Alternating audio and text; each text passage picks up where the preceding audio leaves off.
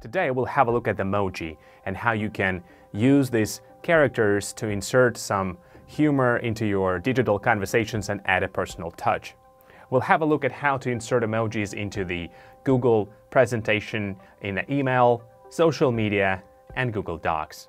I don't think we should spend any time describing what emojis are. I think by now everybody knows what they are. So let's have a look at how we can actually use them and access them on your laptop.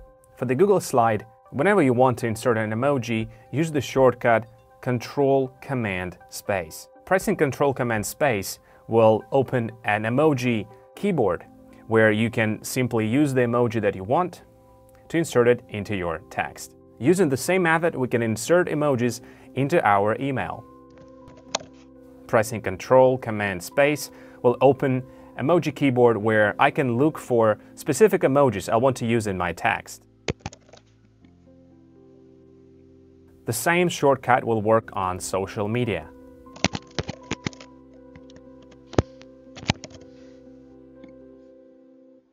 When it comes to Google Docs, things get a little bit more complicated.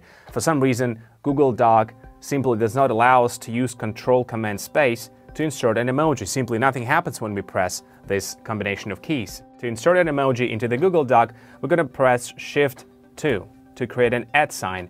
Once there, search for emoji. Once you click emoji, this will open a familiar emoji keyboard that we can use to insert an emoji into our document. Today we'll look at the emojis and how to add them into your digital conversations. Next time, we'll have a look at Pixton, an easy-to-use comic creator that can empower your students to create engaging comics and storybooks.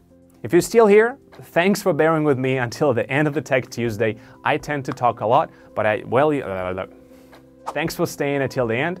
And as usual, we'll see you in the next episode.